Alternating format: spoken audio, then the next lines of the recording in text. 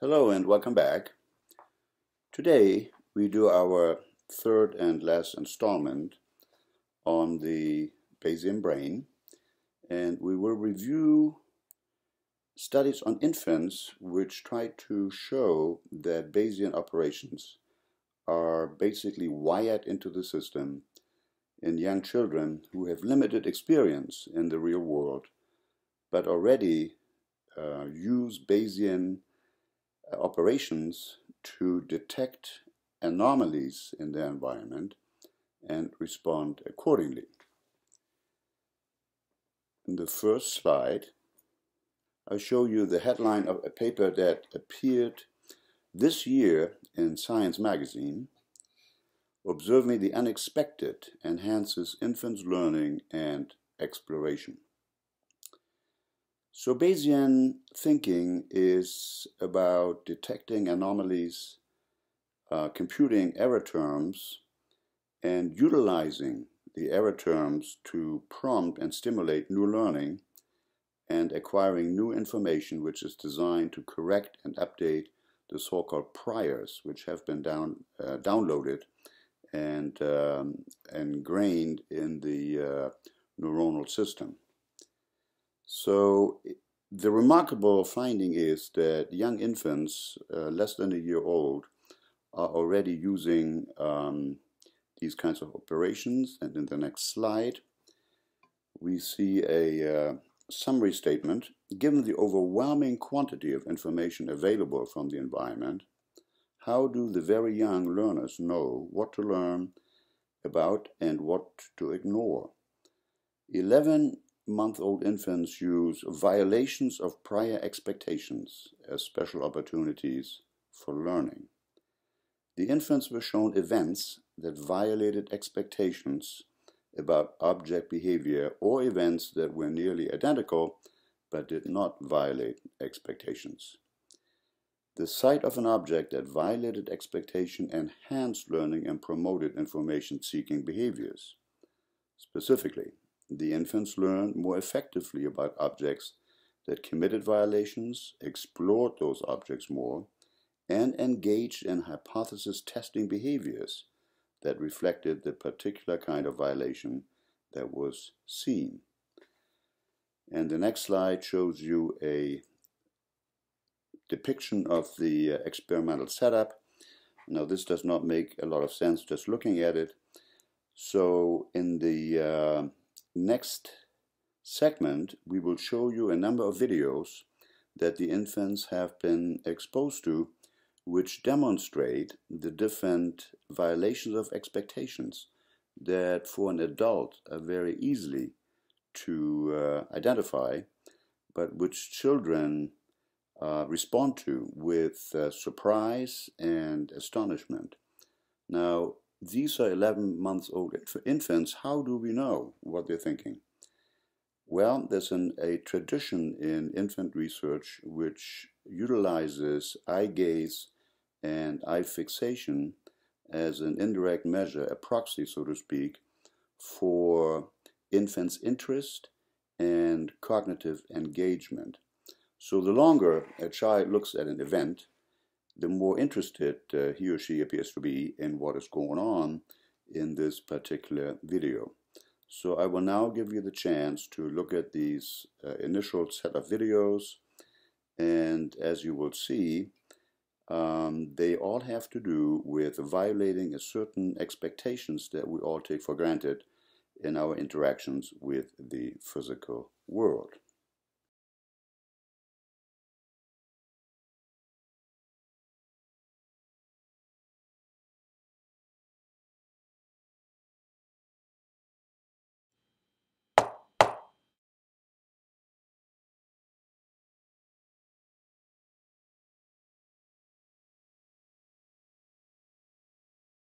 Look at this. Watch this.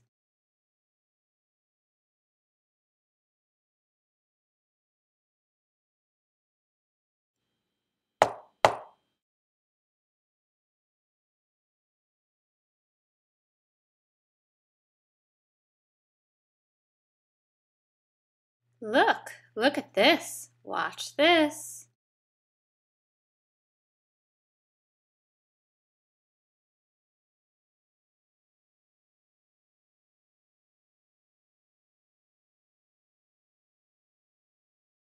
Look at this. Watch this.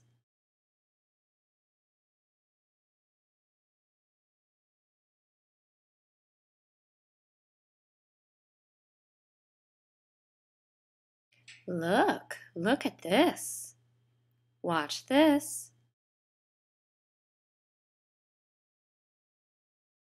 Look at this. Watch this.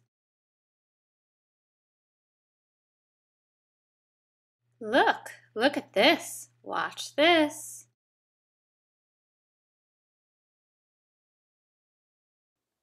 Okay, now that you have reviewed the videos, we can now look at the depiction of the result of the data. And what this somewhat complex data set reveals is that infants confronted with a violation of expectation, something that should not happen in the physical world, see enhanced learning, enhanced engagement with the objects that they observe, and exploration of the object, such as touching it, throwing it around, squishing it, just to see what is really going on with these items. This paper is also in your ebook as a clickable item that you can study at your leisure in more detail. The next slide then, in summary, states that these sophisticated behaviors have been interpreted in terms of Bayesian inferences that generate knowledge by weighing new evidence against prior beliefs. And there are two additional references here on the slide that are also included as clickable items in the ebook. So these findings then accord well with such a Bayesian framework and suggest avenues to explore how violations detected in different domains of prior knowledge and using different kinds of new evidence shape exploration and learning throughout the lifespan and across species. We will now move on to a study entitled Pure Reasoning in 12-month-old Infants as Probabilistic Inference. And by now you are much aware of the phraseology. Probabilistic inference, of course, speaks directly to Bayesian statistics. So in this study, the objective was to see whether infants' looking times are consistent with the Bayesian ideal observer embodying abstract principles of object motion. So again, it's physics. It's what you expect objects in movement should do. And these models explain infant statistical expectations and classic qualitative findings about object cognition in younger babies. Not originally viewed as probabilistic inferences, but now clearly described as being consistent with those. So here in the next slide you see a depiction of what the setup might be to detect unusual events, common sense predictions on pure reasoning. You see tables here with blocks arranged on top, yellow and red, and if you jiggle the table, which blocks do you think might fall down in table A, B, C, or D? And you can predict the closer a block is to the edge of the table, the more likely it will fall down. In B, the higher the stack of blocks is, the more unstable this construction will be, and more likely there will be a catastrophic fall and these pieces will come down. In D, there might be an interaction between the collapsing tower and the red blocks at the periphery that might be pushed down by the collapse of the tower. So this is a typical setup to examine intuitive notions of physics in young children. The next slide gives you a preview of movies, which we'll see next. 12 kinds of movies were generated by manipulating factors relevant to predicting outcomes the number of objects in each type in a scene where 3 instances of one type and one of another type were used, their physical arrangement, and the duration of occlusion. This will make sense once you see the movies. As it turns out, forming correct expectations from these video clips requires the ability to integrate these 3 information sources guided by abstract knowledge about how objects move. At a minimum, qualitative knowledge about solidity. Objects are unlikely to pass through walls, for example. And spatiotemporal continuity. Objects tend to move short distances over brief time intervals. Infants are sensitive to each of these information sources and knowledge systems individually. So you will now have a chance to review the video clips that these infants were exposed to.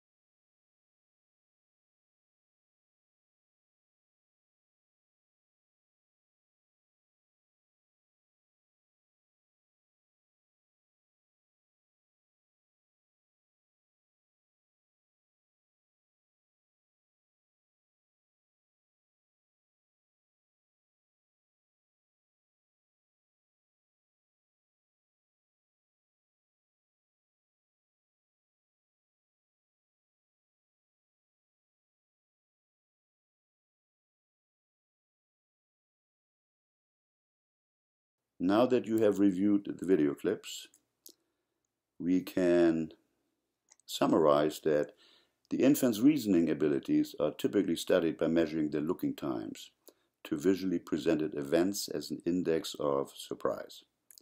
Longer looking times indicate greater violation of infants' expectations relative to their prior knowledge or greater novelty relative to their interpretation of habituation stimuli.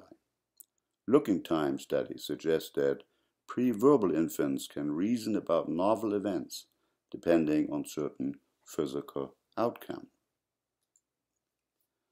Looking time studies suggest then that pre-verbal infants can reason about novel events depending on physical outcomes, object numerosities, a fancy word for how many objects are present, other agents' beliefs, goals and behaviors, and the likely outcome of simple random processes.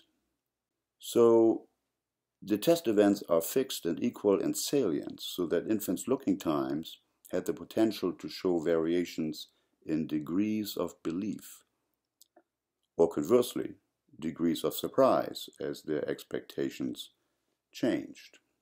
So an ideal Bayesian observer model that predicts infants' looking times in these studies and extends to other aspects of infant reasoning about the physical world, giving a unifying explanation to classic results in infant cognition. So the model proposed in this paper shows how powerful poor reasoning capacities could derive from the operations of probabilistic inference mechanisms constrained by abstract principles of how objects act and interact over time.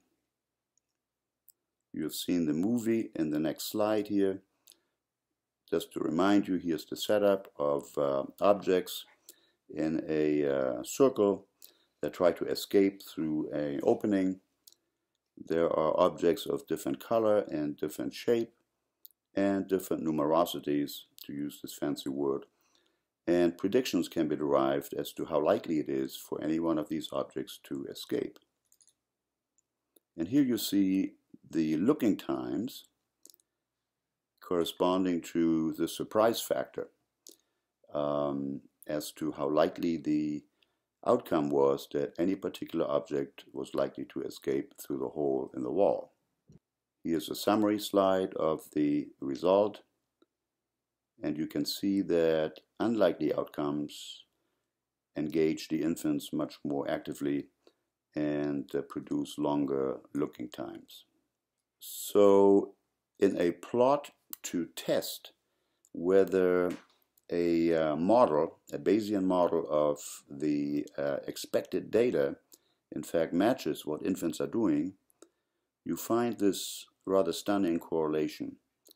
The model predictions on the x-axis and infant looking times are almost perfectly correlated. What this means then is that we can analyze the experimental setup in terms of Bayesian expectations and statistics and see whether infants perform accordingly. And the perfect match here would indicate that infants, not knowing anything about Bayesian statistics, are in fact implementing the same in the way they reasoned about probabilistic events. So this aspect concludes the section on infants. The implications of this are that our brains are designed from birth or very early childhood to implement Bayesian approaches in evaluating what's going on in the world and comparing stimuli with what we have laid down in our neuronal circuitry as so-called priors. Now let's move forward and see if we can use this kind of information that's wired in our neurons in terms of some psychiatric issues. Okay, so this paper here in Nature Reviews of Neuroscience reviews a number of intriguing studies that attempt to explain the so-called positive symptoms of schizophrenia, such as hallucinations, in terms of a Bayesian approach. In prior lectures, I explained to you that the Bayesian approach has this dramatic advantage of decreasing bandwidth by detecting error terms and propagating those error terms rather than the entire raw data set that comes in every second into your sensory apparatus. Now, the system is only as good as the error detection and the precision of the error detection. So a theory now has been constructed that perhaps in schizophrenic patients, the error term calculation is imprecise, distorted, and reverberates through the system and has certain consequences that can be predicted as positive symptoms of schizophrenia. In the next slide, just to remind you of the computation of prediction error. So dopamine, we have discussed already, is involved critically in the calculation of predicted award and received award. Learning then is proportional to the prediction error. You can see here on the right side of the slide a sketch of the dopamine system, which comes in a variety of forms. There's the nigrostriatal system, primarily involved in computing movement, and there is the system from the periaqueductal grain, the ventral tegmental area, which projects widely into the frontal lobes, where important computations are taking place with regard to assigning value and making predictions about what one should buy, should not buy, what one should value, and what one should bypass. On the left side of the slide, you see the flow sheet. An error signal is generated. This will modify current connectivity and result in a change in behavior, or if not, the error term will be maintained. In the next slide, we see a more detailed anatomical presentation of those networks that are critically involved in the so-called valuation network. So these are regions of the substantia nigra, the ventral tegmental area, which send projections to specific areas in the ventral striatum, particularly the nucleus accumbens. The nucleus accumbens is really the engine that drives desire and pleasure derived from stuff we buy and stuff we would like to have and pursue. And then we have the ventromedial prefrontal cortex and the medial orbital frontal cortex, which are critically involved in a more detailed and refined assignment of value and preference. In the next slide, I want to talk you through the theory that underlies this approach. It turns out that most people spend their time with the idea in mind that they have a very accurate representation of the world. Actually, evidence suggests that we're all rather poor in letting our sensory experience update our beliefs, and that we are all susceptible to prior beliefs and social constraints that limit our ability to deal with evidence rationally. Just look at our political process and the election process that is in place right now, and you will be convinced of the correctness of my statement. For most of us, this may be manifest as poor performance when we try to deal with probabilities, or as vulnerability to biases as we try to model the world. For the most part, people do not depart from the beliefs of the herd. So, the dopamine neuron, as we discussed, the firing patterns encode the precision or uncertainty of prediction errors, and this precision weights the influence of prediction errors or inference. This is crucial for optimizing the balance between top-down prior beliefs and bottom-up sensory evidence.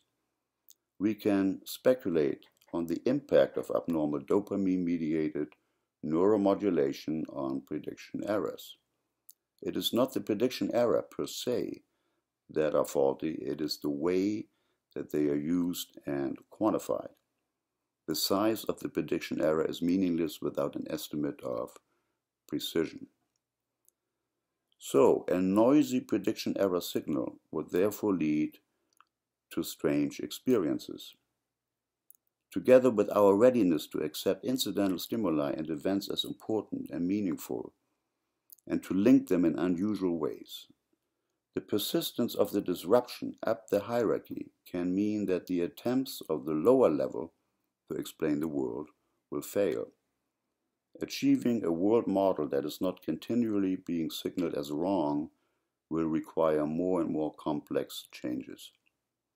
This may be experienced as the world feeling strange, and there may be a sense that there is some underlying change that must be discovered, which is the equivalent of some paranoid ideation looking for connections where there really aren't any.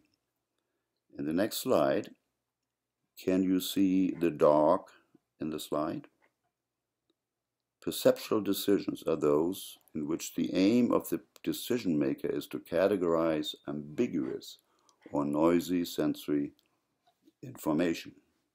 In the next slide is a study summarized in which it was shown that in schizophrenic patients there's evidence for abnormal neural correlates of prediction errors. So in fact, this may be a mechanism that is a fruitful way of investigating the mechanics of auditory hallucinations and faulty beliefs in schizophrenia. Another study in brain in 2007 found a similar result. And here is a compilation of both papers, side by side, which shows a comparison of controls and patients in terms of abnormal responses to either a financially salient reward, that is a 50 cents or $1 for a correct choice, or on the right hand side a causal inference task that constituted either a violation or fulfillment of a previously learned causal association. What this slide shows is that in both studies, using both approaches, either saliency or causal inference, patients can be differentiated from controls in the way they respond, and this can be mapped to the ventral tegmental area, in other words, to the dopamine system being involved in faulty error processing and the imprecision of error detection. The next slide shows another way to conceptualize this. Here is the EEG study of connectivity in different brain regions in both normal controls and in the lower panel patients with schizophrenia. And as you can see, schizophrenic patients have different coherence. Areas of the brain far distant from each other show an altered connectivity or wiring pattern in patients rather than controls.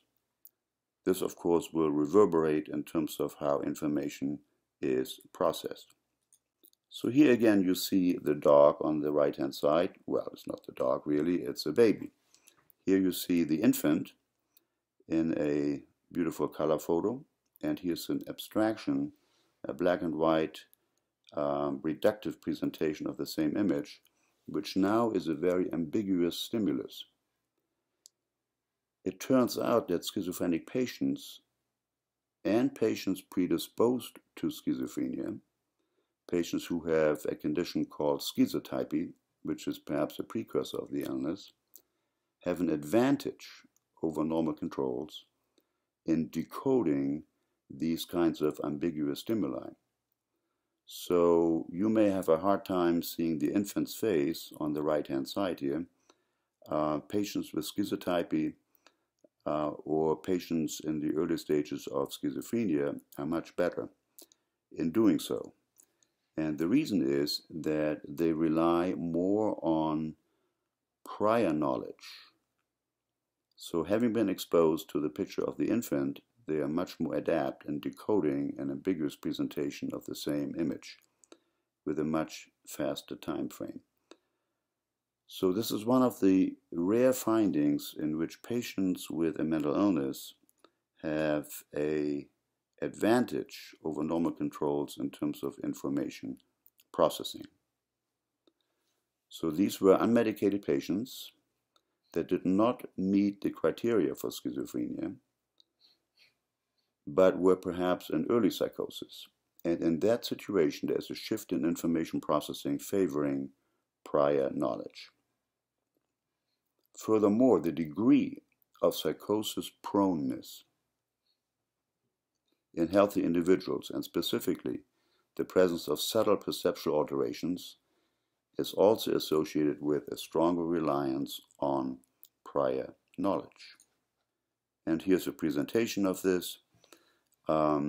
This maps the performance benefit, in other words, how much better patients with schizotypy or schizophrenia are in detecting ambiguous stimuli, plotted against their perceptual schizotypy or the belief-related schizotypy.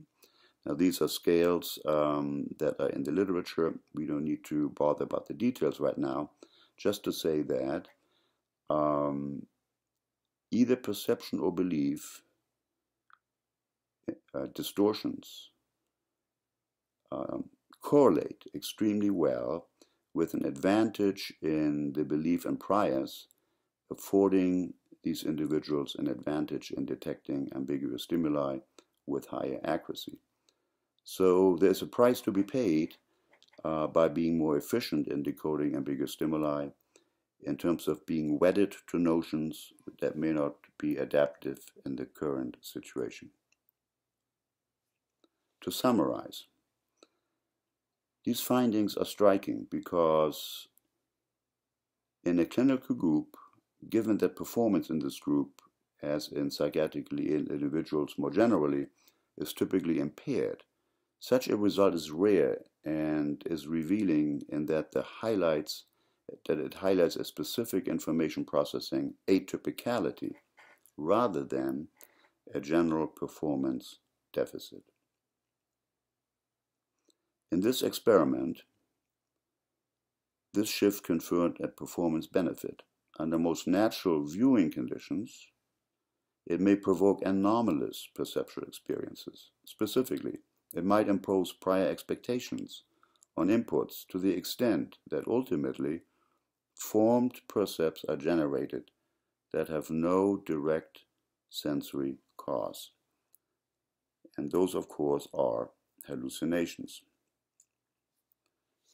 So here you have another example of how Bayesian statistics and experiments utilizing this approach can generate a hypothesis that may be able to afford an explanation for a very puzzling clinical phenomenon, in this case, delusional beliefs and hallucinations.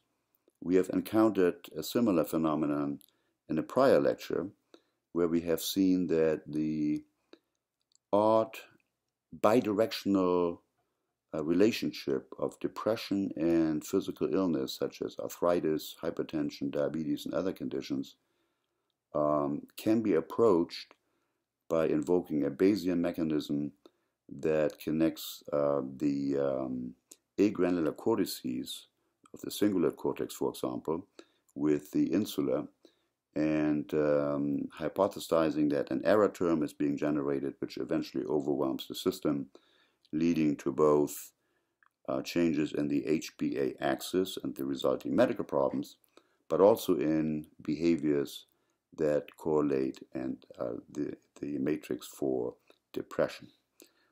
So this is a very gratifying way of looking at the brain and psychiatry, because a almost mathematical model, a probabilistic model, can be invoked as being neuronally implemented already in infants 11 months old, and that the same mechanistic approach can be used to explain very strange psychiatric phenomena that otherwise are suspended in thin air without much to hang them on. So this was an overview over Bayesian statistics and how this powerful tool might be used in the future to refine the studies in psychiatry. Again, we welcome your feedback on these presentations and are open to suggestions. Please contact us at behavioralhealth2000.com. Thank you very much for your attention, and we'll see you soon again.